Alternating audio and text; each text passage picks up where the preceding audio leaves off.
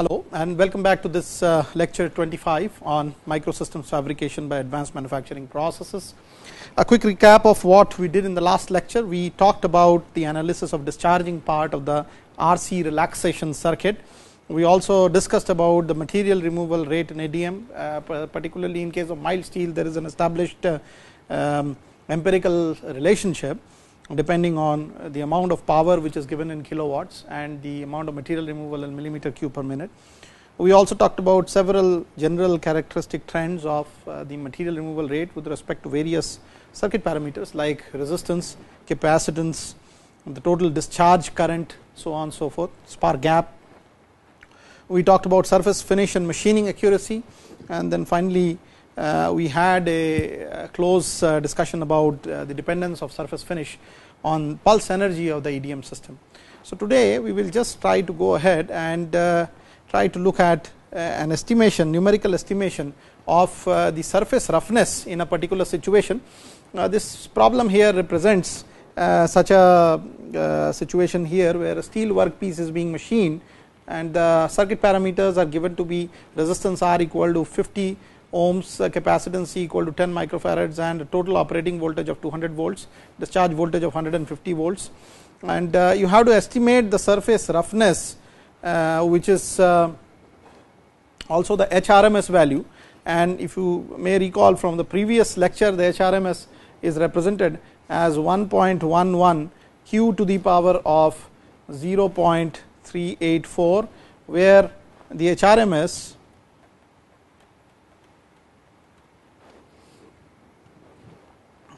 is in microns and q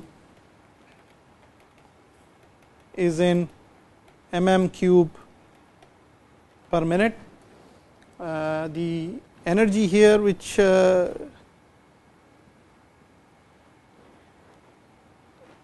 is delivered is actually dependent on this resistance and capacitance and also the various parameters like operating voltage and discharge voltage.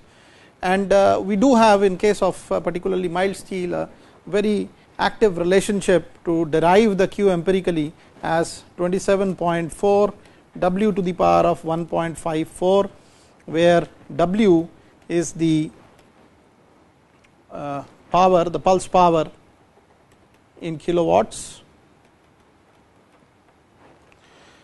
and how we calculate W is by looking at the energy, which is half CVD square, and capacitance C is 10 microfarads, 10 to the power of minus 6, and discharge voltage is 150. So this comes out to be equal to 0.113 joules. This total cycle time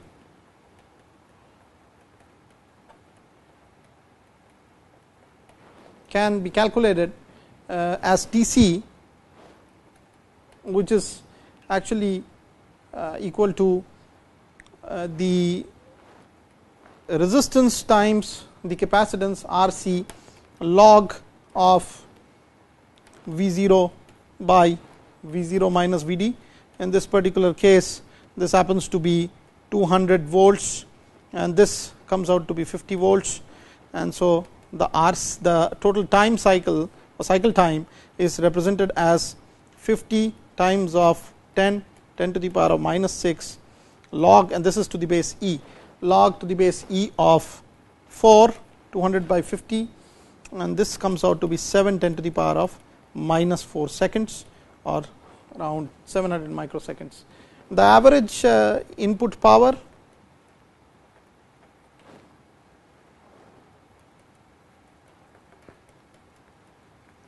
is energy per unit time, can be represented as 0.113 divided by 7 10 to the power of minus 4, that is 0.16 kilowatts, and the total Q, material removal rate, comes out to be 27.4 times of 0.16 to the power of 1.54 mm cube per minute, and this equals 1.633 mm cube per minute. And based on that, subsequently we can find out the surface finish by using the expression HRMS equals 1.11 q to the power of 0.384, and this is 1.11 1.633 to the power of 0.384 becomes 1.34 microns. So essentially this is how the HRMS value comes out to be equal to. Now there are few aspects which need to be mentioned here, and those are about the inaccuracies while considering the EDM process or electrodischarge machining process. So the main kind of problems which come in an EDM process are because of the amount of the difference in the time that a particular hole, various portions or various portions on the wall of a particular hole is exposed to in terms of receiving the sparks from the EDM machine. So the taper of the machined hole in an EDM is a major inaccuracy, due to which you have to suitably design the electrode sometimes, so that it compensates for this taper and you can have a straight cut. There are other problems like overcuts due to sparks at the side faces of the electrodes, and then there are errors due to the gradual change in the electrode tool shape and size. So principally these are the three categories into which you can determine or classify all the inaccuracies produced by the EDM process. So let us look at the details of how a taper would be produced. So as we know that the electrode, this electrode here advances towards the workpiece. The shape of the machined hole is shown here, and if you look, when the electrode is coming here in the top portion, right about this portion, the spark exposure to this surface starts immediately, and then because of which there is local melting and there is material which goes away. But as the tool proceeds downwards, slowly the spark exposure increases to the side walls, but the tendency of the spark to formulate near this surface is still remaining. Okay, so the surface gets exposed for a longer time.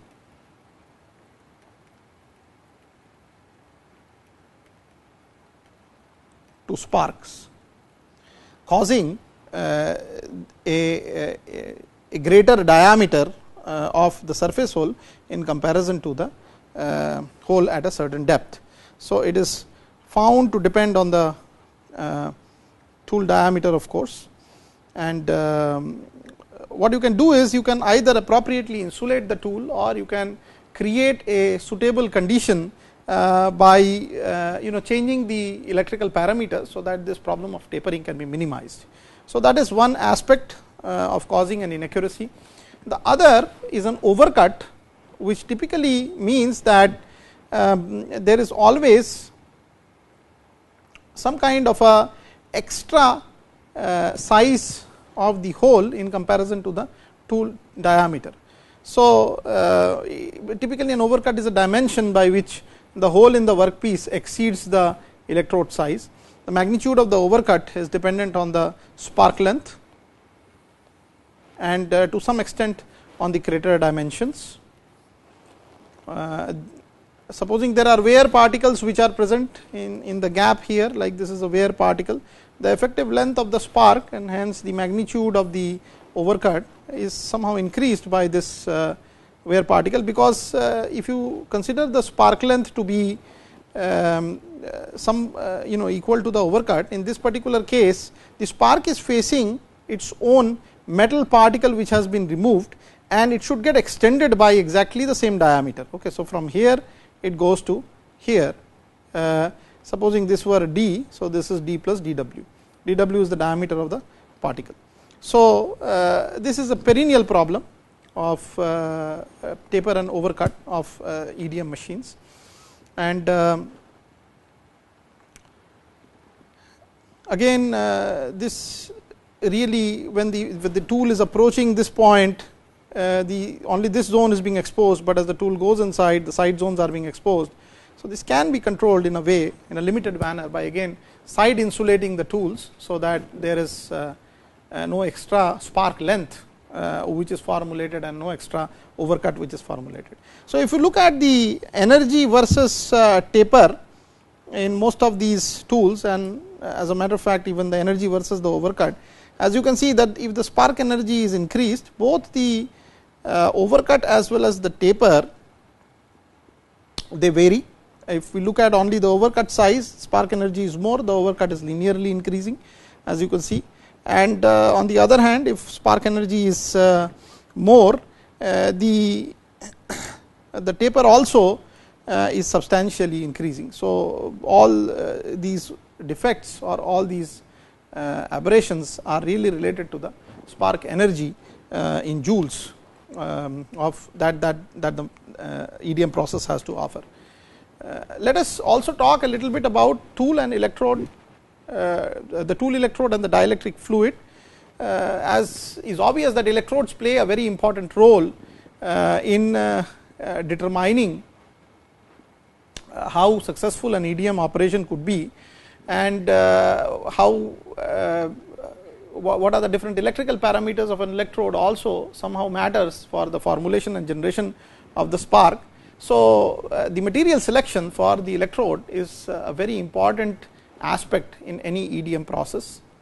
Given a particular material combination of the tool and the workpiece, the other thing which is of significant importance is the tool wear, okay, the tool electrode wear, and that is because of course there is a sparking action going on continuously between the workpiece and tool. So, there is erosion which happens due to this sparking action both at the workpiece, which is the causative for all the MRR or the machining removal material removal rate, and the electrode side where actually the electrode gets melted because of repeated sparking. So, a material should be chosen which has a relatively good electrode wear characteristics, meaning thereby that it machines the workpiece, but then the electrode wear is minimum. Okay, so, one of the principal materials that is used for the tool is graphite. It goes directly into the vapor phase without any melting, and you can define this wear ratio RQ as 2.25 R theta to the power of minus 2.3. This is again an empirical relationship where the R theta is really the ratio of the melting points of the work and the tool, and RQ is the wear ratio. So, if you have a good choice and the material of the tool has a melting point which is greater than that of the workpiece, the RQ, the wear ratio, automatically improves, okay, and vice versa. So, the selection criteria of the electrode material really depends on what kind of material removal rate you need to use, what is the tool wear ratio that you are targeting, and also what is the ease of machining these electrodes, because you can have the exact negative shape of what you are going to machine on a plate, and also the cost has to be kept in mind of the particular electrode in question. So, most of the commonly used electrode materials that are used are brass, copper, graphite, aluminum alloys, copper, tungsten alloys, silver tungsten alloys, etc. The methods that are used for making the electrodes are either just normal conventional machining and sometimes micro machining with great precision and accuracy. This has become a really major aspect, and some of the example problems we will take off later on in the MEMS area are really using EDM towards the micro machining. You can also use metal spraying for developing the electrodes, or press forming as operations for these electrode materials. Normally, you prefer the EDM electrode to have circulation of the fluid to be in the near vicinity, because as the circulation increases, the material removal rate enhances. We have talked about this many times. So, therefore, it is pertinent to mention that flow holes need to be designed within the electrode which will support this circulation and make it easier, particularly considering the fact that the electrode workpiece gap is minimum in EDM operations. Okay, so, there are these holes which should be as large as possible for rough cuts and allow large flow rates at low pressures without much bending, so that there does not occur any sort of depreciation or damage to the tool surface, and at the same time it allows for enough circulation in the EDM tank. So, basic dielectric fluids which are used for EDM have the requirements of low viscosity, of course, so that they can flow easily. They should have the absence of toxic vapors, because otherwise the operator gets exposed. Chemically they should be neutral without any ionicity, so that even if they get decomposed, there is no particular deposition which would take place on the electrodes, or very minimalistic deposition which would take place at the electrodes.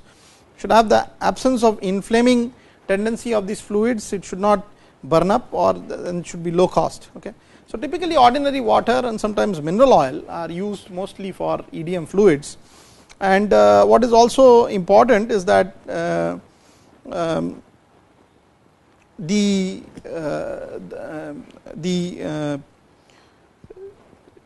fluid that you are using should have a relatively higher dielectric constant, so that it can support the respective potential difference between the tool and the workpiece, so that it can lead to a sparking condition.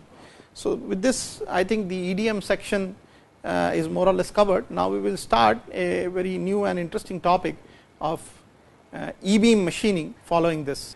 So, in electron beam machining, as you know, it is a thermal process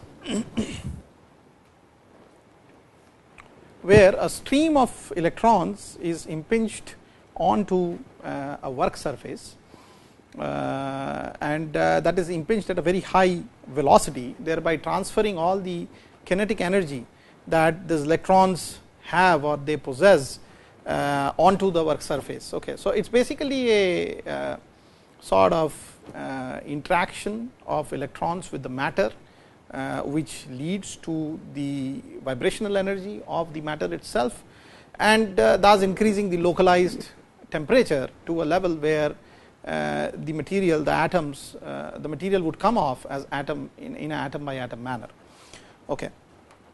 So, depending on the intensity of the heat generated, the material can melt or vaporize, and the process of heating by an electron beam can depend really on the intensity of the beam, and can be used for various applications, like maybe annealing, maybe welding, or metal removal by delivering suitable heat content in every case. So, just some facts and figures about the electron beam machining. Typically, you have to have very high velocities of the electrons coming out from the source, and the kind of velocities that those electrons would have could range in several tens of thousands of kilometers per second, and if you apply a suitably high accelerating voltage to the electrons. And so, if you look at facts and figures, if an accelerating voltage of about 150 kilovolts is applied, it can produce a fast electron as fast as about 228,478 kilometers per second, which is very fast. Okay. And so, you can imagine that this kind of speeds imparted onto the electrons would lead to what kind of lattice vibrations as the electrons strike the material surface. Okay. And that is one of the principal reasons why things get molted or vaporized sometimes directly, because of the high amount of kinetic energy. It is not one electrons, it is a beam of electrons which is being focused onto a single spot where machining is to be done.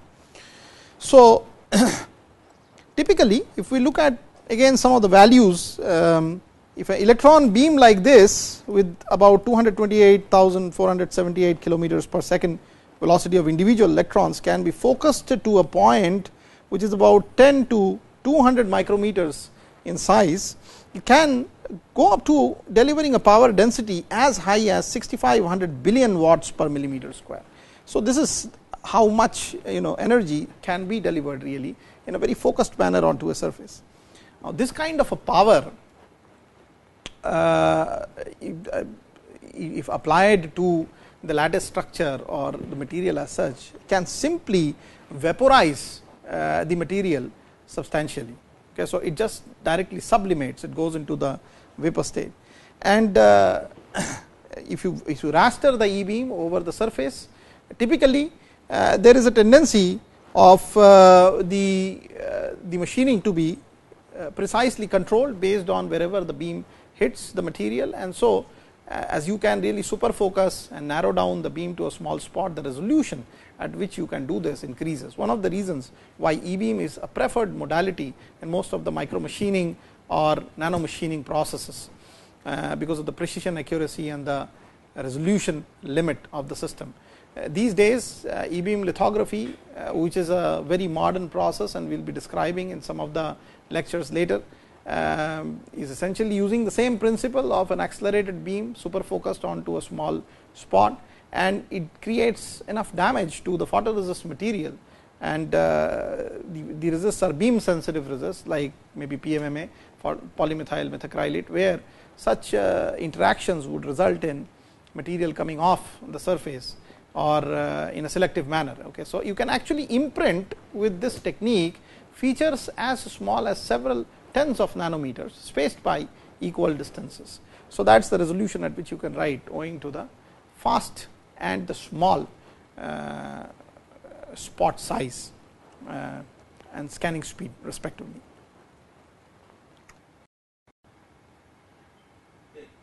So, if we look at some of the dimensions of features that e-beam is suitable to use.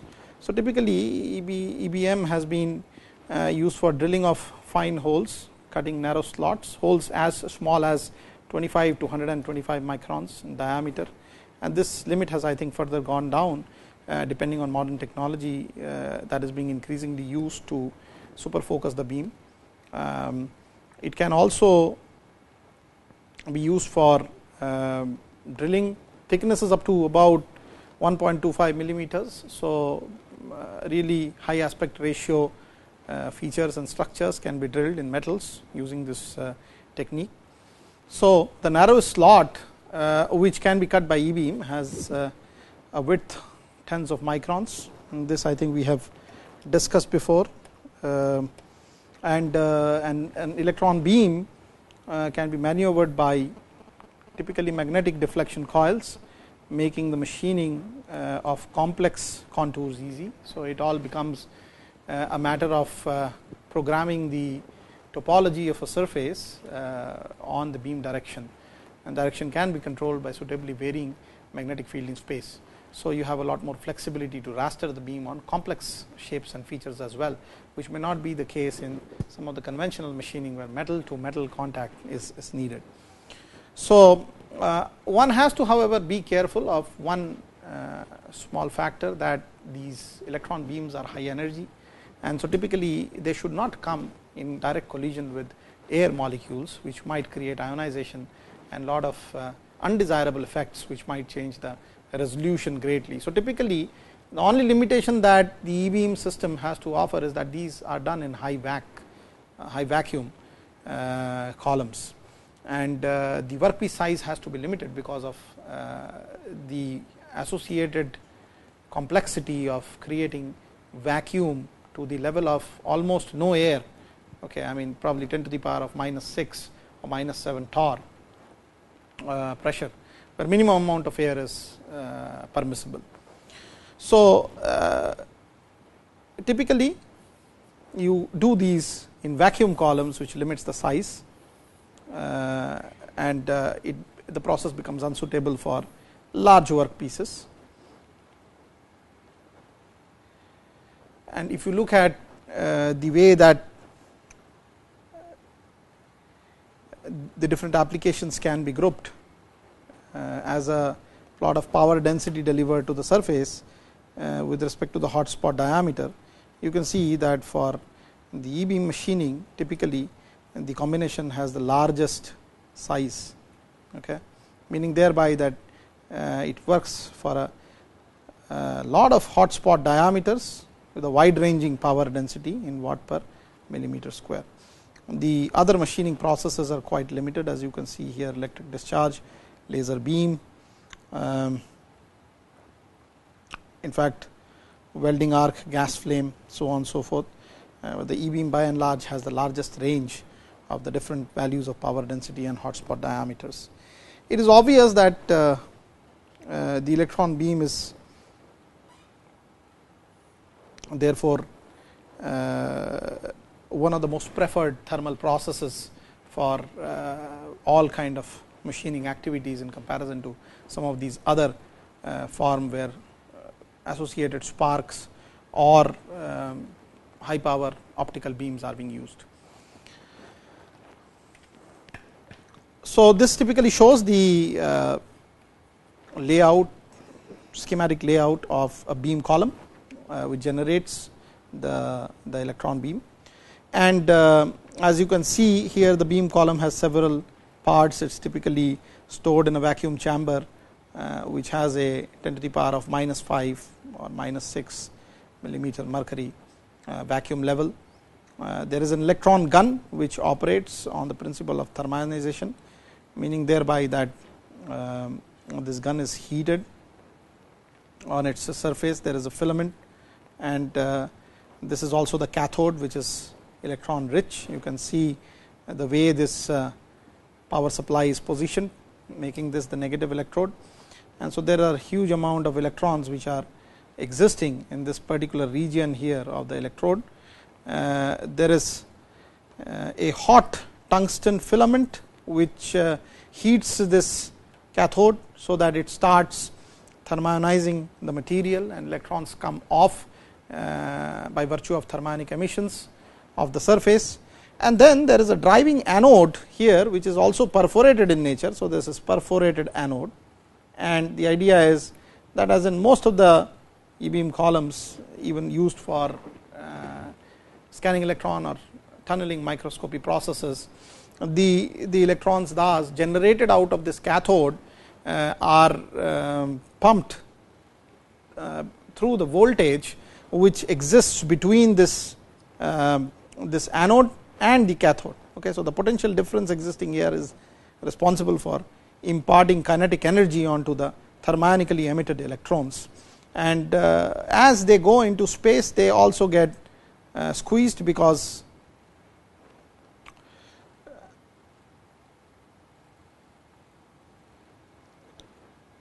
of the shape of the emitter here, and in a way they are further squeezed by using electromagnetic lenses.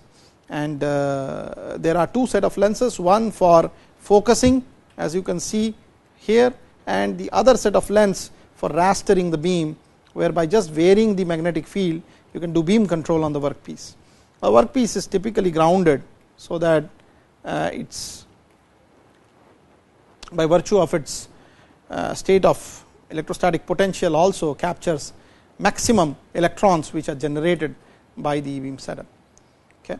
So, the grid shaped cup here is very important for focusing, the primary focusing of the beam which occurs in this particular region, which ensures that this beam kind of gets into the narrow gap of electromagnetic lens as shown here, okay, EM lens. So, when the diameter of the required hole is larger than the beam diameter, typically you can take the beam around in a circular path by changing the beam control, and this will result in a much wider area of rastering and scanning on the surface, resulting in machining. Okay. So, most holes drilled with e-beam are though characterized by small crater on the beam incident side of the workpiece. So, that is how a e-beam system operates and generates the beam. Some characteristics typical of the e-beam processes are that drill the holes that are mostly achieved by using e-beam machining processes have a short taper of 2 to 4 degrees, and particularly this is so when the sheet thickness is more than 0.1 millimeters, and the taper in this process comes by the fact that again the same principle that as the beam hits the surface and goes below or plows below the surface, there is still a tendency, because the surface is in ground potential, of the electrons to get deflected and captured by the walls, and therefore as long as the drilling process is continuing and the material comes off in a from in this cavity which is being formulated, the sides of the cavity are thereby also equally exposed, and that results in some kind of continuous removal on the sides, and they are more exposed in comparison to the bottom, the very bottom, and so therefore the slight taper. So some ideas about the performance characteristics of these drilling holes can be obtained from this table here. For example, if the material that you are machining is a tungsten workpiece, the sheet thickness may be about, let us say, about 250 microns, hole diameter of 25 microns need to be created. So typical parameters of operation include drilling time of less than about 1 second, accelerating voltage of 140 kilovolts, and a beam current of 50 microamperes. If it is a stainless steel, the material is stainless steel, you have a 2.5 millimeter workpiece thickness with a hole diameter of 125 microns, and the drilling time is about 10 times more, about 10 seconds, and that is using an accelerating voltage of same order 140 and a beam current which is double, about 100 microamps. Similarly, for stainless steel, the thickness changes to 1 millimeter, hole diameter 125, and the drilling time is still less here, less than 1 second, using similar beam parameters 140 kilovolt accelerating voltages and 100 beam current, 100 microamp beam current. So in a way, this workpiece thickness defines a lot of machining time, as can be seen here. Some other materials are, for example, aluminum, alumina, and quartz, and their respective times have been mentioned here in this particular table. So that is how you are placed as far as the e-beam process parameters go. Some other characteristics of e-beams: while cutting a slot, the machining speed should intuitively depend on the rate of material removal that you need, and also this corresponds to nothing but the cross section that you want to actually machine, okay, or cross section of the slot that you want to cut or remove on the material. So the sides of a slot in a sheet with thickness up to 0.1 millimeter are almost parallel. A taper of about 1 to 2 degrees is observed in a slot cut in a thicker plate. Smaller amount of beam splatter occurs on the beam incident side of the workpiece, and some of these values are represented here in the table. You can see that corresponding to about 175 microns thickness, slot width of about 100 microns, you can get a cutting speed of about 50 millimeters per minute with an accelerating voltage of 130 kV and a average beam current of 50 microamperes. And this changes as you go between stainless steel, tungsten, brass, alumina. Brass being a softer material, you can see that the same kind of cutting speed can be obtained for a slightly higher thickness of the workpiece with similar accelerating voltages and average beam current, which is intuitively quite feasible. So if we talk about the power requirement in a e-beam, the requirement is found to be approximately proportional to the rate of material removal. So if Q is the material removal, then this power needed is proportional to Q, and the constant of proportionality C has been mentioned here in terms of power in watts per unit material removal rate in millimeter cube per minute C. So for tungsten to iron to titanium to aluminum, you can see these different values of C as reported in this table. Let us do a quick problem to have an idea of the numerical values of the various power requirements which are increasingly felt in e-beam. So let us say we want to cut a 150 micron wide slot, which is about on a 1 mm thick tungsten sheet using an electron beam with 5 kilowatt power. Okay. So determine the cutting speed in this particular case. Let us see how the cutting speed can be found. So let the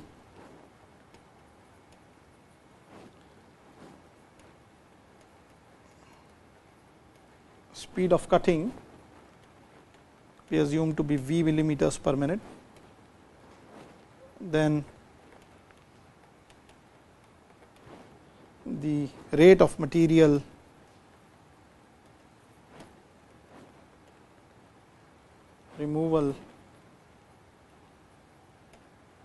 required is given by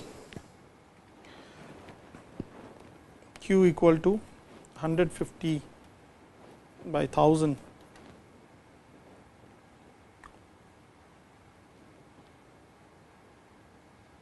times of 1 V millimeter cube per minute. You know that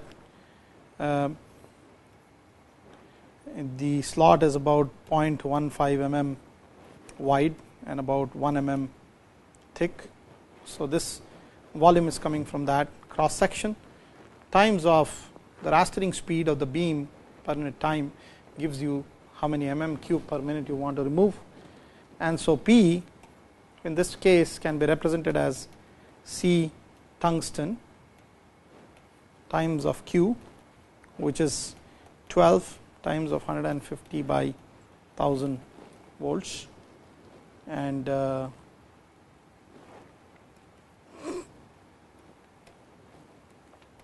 P is given to be 5000 watts, and V comes out to be equal to 5000 by 12 into 0.15 millimeter per minute, that is 2778 millimeter per minute or 4.6 centimeter per second, which is quite an appreciable velocity. So, this is the velocity at which the beam should raster on the surface for creating a cut about 150 microns wide and 1 mm thick. So, this speed though is much less than actual speed.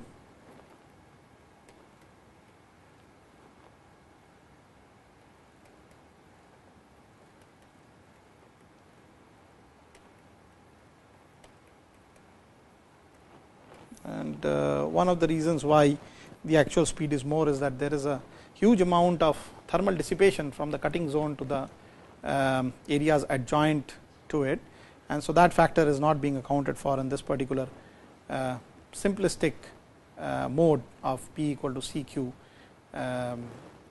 material removal rate.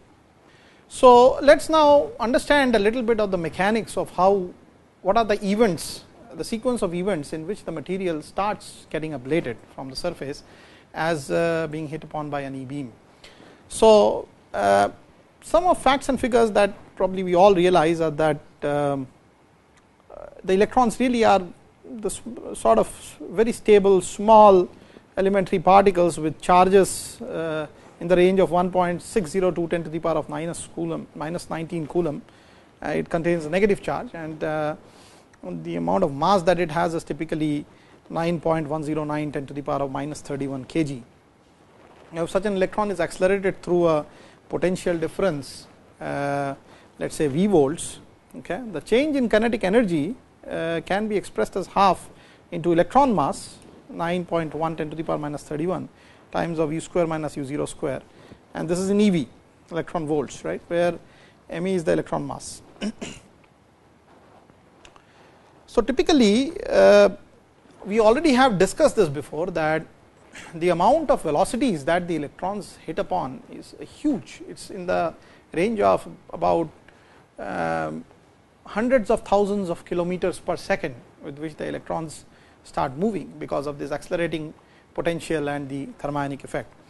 So, it has been increasingly found that as the electron goes very near to the surface of a material, there is the material is not able to register an immediate effect on the electron striking, because by virtue of the electron size being very small, there is always the formation of something called a beam transparent layer on the top of the surface. So, the actual kinetic energy deliverance of the electron beam happens within some particular depth from the surface, and this area is actually called the affected zone in the E beam process, E beam machining process, and this beam transparent layer is you can think of it as a layer which the electron velocity through which goes undetected, particularly because it is so fast and it is very rapidly moving and very small the layer is not able to get excited, the vibrations are not able to really get started the moment the electron passes through them. Okay. So, therefore, when a fast moving electron impinges on a material, it penetrates through a layer undisturbed before it starts colliding with the molecules, ultimately brought to rest. So, what essentially you are doing is that this half mv square energy is being transferred onto wherever the electron is finally hitting upon and wherever the electron is finally coming to a rest. So, if we assume the initial velocity of the emitting electron to be negligible, the final expression of the electron velocity in kilometers per second can be expressed by this term here, where it is 600 times v to the power of half, where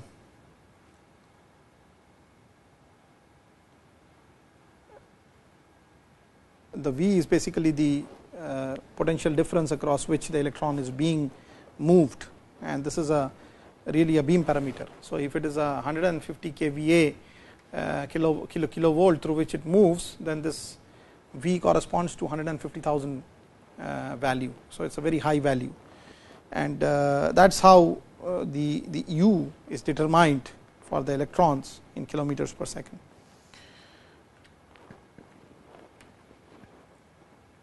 So, electron finally, after the beam transparent layer is crossed over, collides with lattice atoms and imparts vibrations onto these atoms, due to which there is an increase in the thermal energy because of random lattice vibrations occurring in a certain region.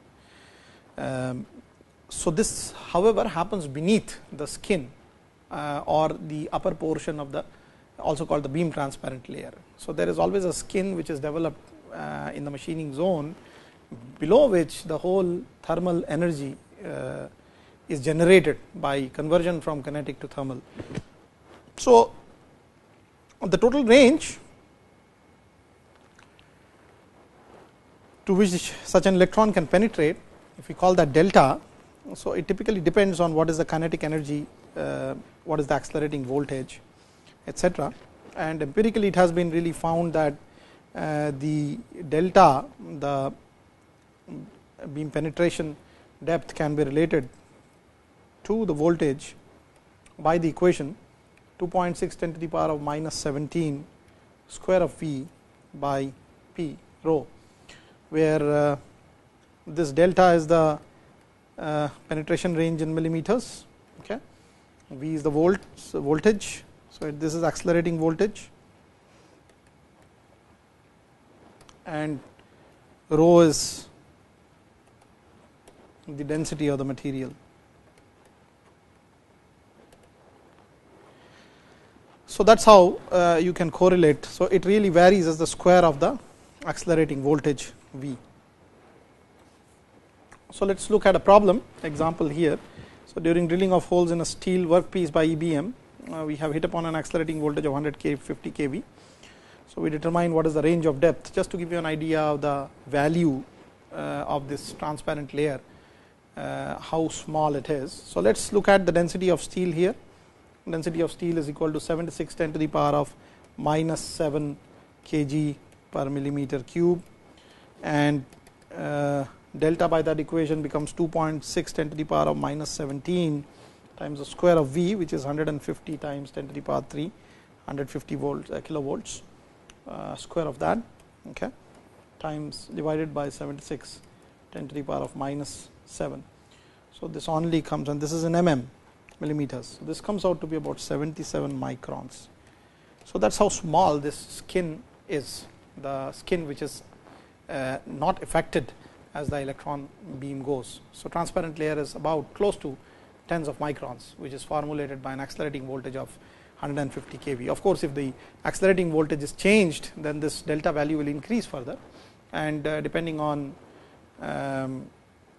what the accelerating voltages can be, it can go up to probably 1000 kV or so. This can go up to about 100 microns, 100 to 150 microns. So, that is how much this penetration depth can go up to. So, in the interest of time, we have to close today's lecture, but then in the next lecture I would like to talk about the thermal modeling part associated with the E-beam and try to develop an analysis of how this local temperature rise would lead to melting of the materials, and try to relate them to the material properties for getting a good understanding of the machining processes. Thank you.